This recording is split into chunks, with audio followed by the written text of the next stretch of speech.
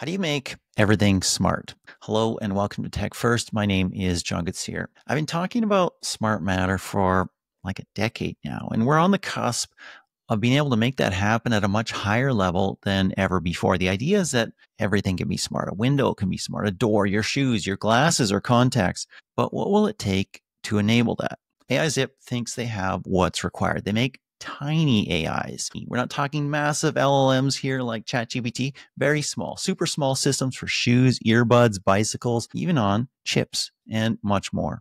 To chat, we have the co-founder, Yubei Chen. Welcome, Yubei. Thank you, John. Let's start at the very beginning.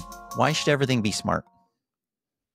Wow, that's a very interesting question. So I think it's AI essentially is fundamentally changing the interface, how we interact with the physical world. So wherever you have sensors, wherever you have an interface that you can interact with, right? So AI can potentially make them more efficient, more reliable, or just more convenient and natural. I think that's really the ultimate goal, to put AI in all these classical devices, and that has been there for decades, and Cool. reinvent them. Cool. Give me some examples of things that we don't typically think of as, hey, that should be smart or that should be intelligent, but it's better when it is. Yeah. So one interesting example could be that for the recent project that we worked with SoftBank, and that is a end of the water smart camera that can help you identify all those fishes, right? So figure out when they're hungry,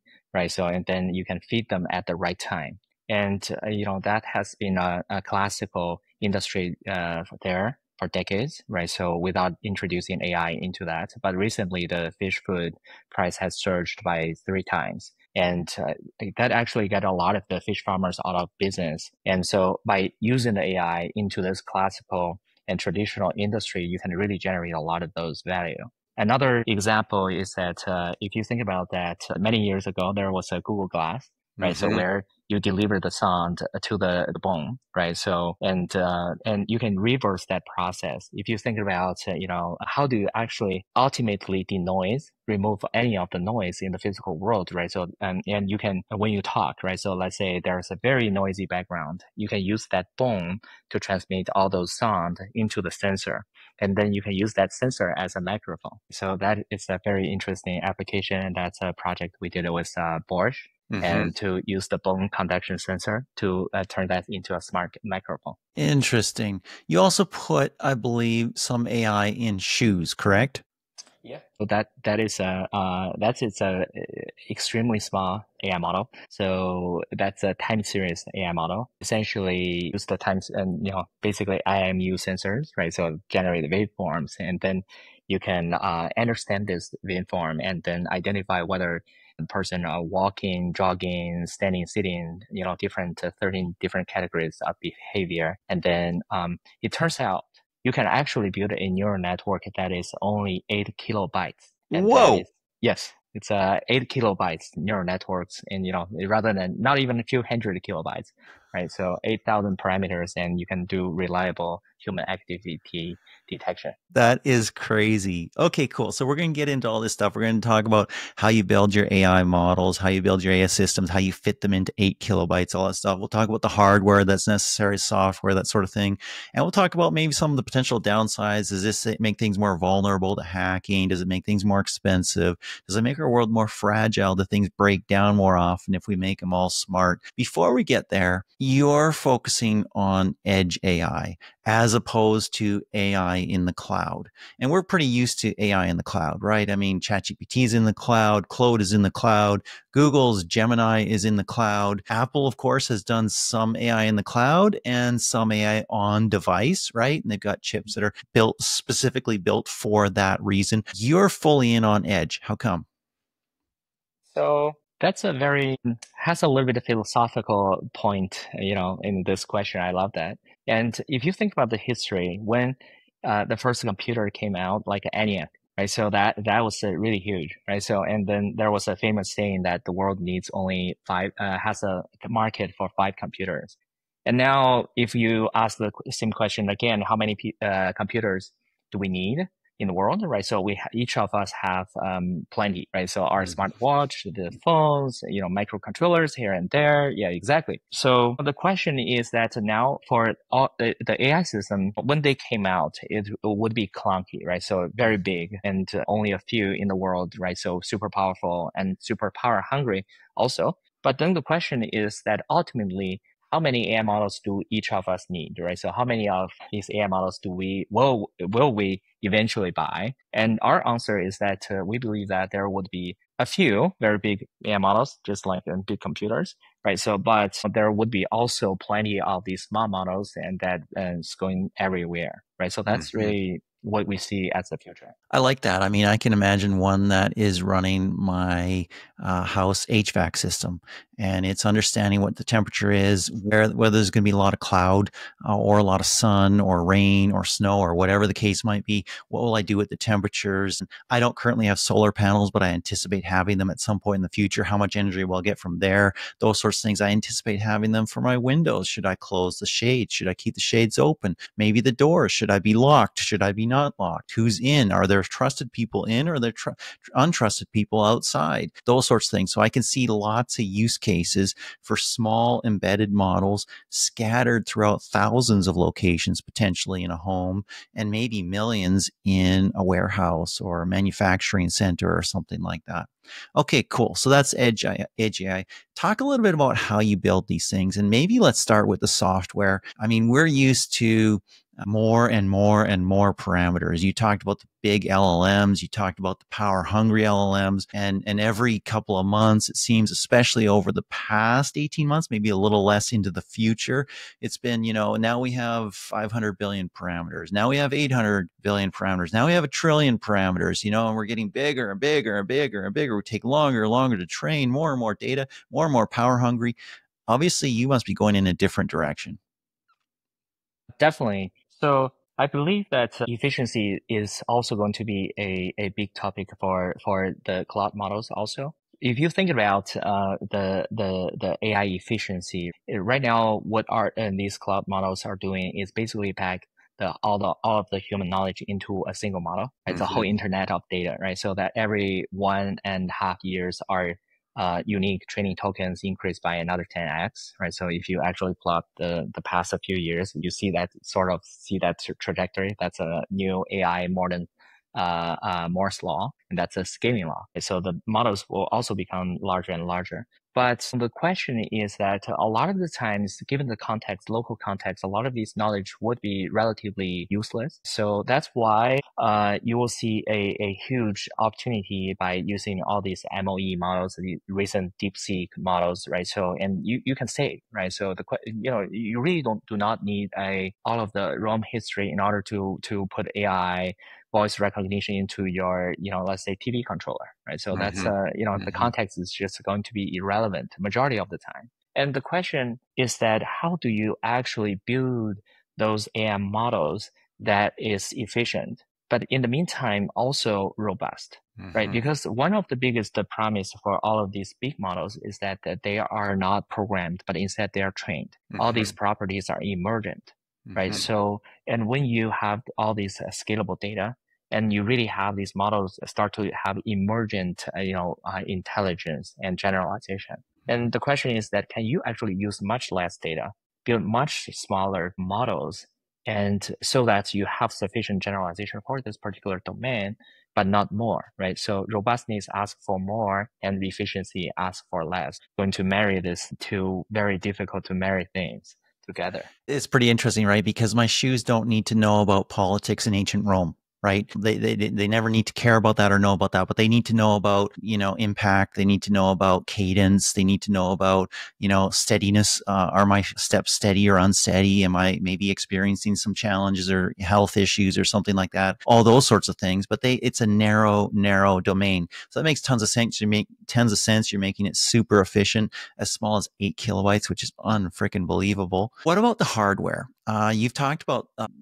I've seen some of your tech is running on chips, so maybe it's just on existing hardware. But last I checked, my shoes didn't have a chip embedded in them. What kind of hardware do you need to put in there? And there's a whole subsystem here, right? Because there's some kind of memory, there's some kind of compute, there's some kind of power, right? And there's some kind of sensors. What's that look like? Definitely. So essentially, we have been here for 4.5 years, right? And we already start to establish a lot of the partnership and customers. Essentially, a lot of these hardware companies and are already our partners, very close partners. So we're talking about ARM, Qualcomm, Renesas, Analog Devices, STMicro, Infineon, Microchips, all these hardwares who are building efficient processors, whether that's IC, silicon chips, or sensors like Bosch, and our IP like Cadence, they're generating these the IPs, and ARMS is the IP, and so that essentially we build AI models that fits their hardware. And then together with these very important hardware partners, we're going to bring this experience to the next gen devices. And you're right? So a lot of times we do not already have the sensor there, right? But really, for the next gen devices, you can really think about a lot of these sensors that do not even need a big battery, can even do energy harvesting, all the way to your mobile phones and smart PC, right? So that's a range we cover. Essentially, anything in between, we will be the right one to put AI models on those different platforms. Super interesting. So I assume that people are building things that pretty much integrate things on a single chip or a single little piece of hardware that incorporates everything that we just talked about, including some level of communication. So some kind of radio, whether that's Bluetooth or something like that. And I have seen even years ago, you've got some chips that are so tiny, they do harvest radio waves for energy. They don't have to have a battery. Obviously, if it's in a shoe or an article of clothing, it could use some sort of piezoelectric kind of component to generate power if it needed to, those sorts of things. Okay, cool. Cool hardware, cool software. There are some potential downsides, right? Like, and I always wonder about this on cars. So cars are rolling computers these days, right? And a million sensors on them. A million is too much. It's not a million, but you get my point. Lots of cameras, all that other stuff. And sometimes that means that, hey, it's crazy expensive to fix, and more things can go wrong and more things do go wrong. On the other hand, you have to balance that with, I got warned, and so I didn't back into this person behind me, literally coming out of the gym. The little red came on the side of the screen. I didn't back in. I didn't kill somebody today. So that's a positive. Also, I probably have fewer crashes because I've been warned, hey, there's a car, stop there, or those sorts of things, right? Talk about how these systems impact product quality, longevity, those sorts of things. Yeah, definitely. So essentially, one big question is that if you walk around in the real world, right? So you keep wondering, so how could that AI is not penetrating in all of these different devices and sensors? A lot of the times, the question comes to the robustness, right? So can you actually build these AI models that are super efficient and not a demo, but also super robust in real world? Right. So again, right. So that's a key challenge for the cars. A lot of the times you have to actually put these AI functions there, but they also have to work very, very robustly. And, but if you can actually do that, and that's generating a lot of those values, as you mentioned, that there are different detections, right? So a lot of these detection systems, they can just make your driving a little bit more safe, a little bit safer, I would say.